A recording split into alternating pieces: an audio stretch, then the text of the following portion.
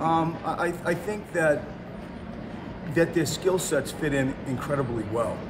You know, in Alec, you got somebody that can make plays all by himself and get to the rim. And Glenn, who I've had before, you know, kind of a two-way player, can make shots. I think he's shooting, what, 40% or 39% from three, you know, and has grown his defense. He's good people.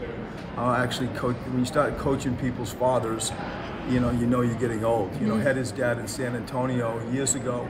And I think that Elton in the front office did a great job of finding things that will come in and give us a chance. You know, that group that we have is now highly competitive of where the minutes are shared. There's only so many minutes.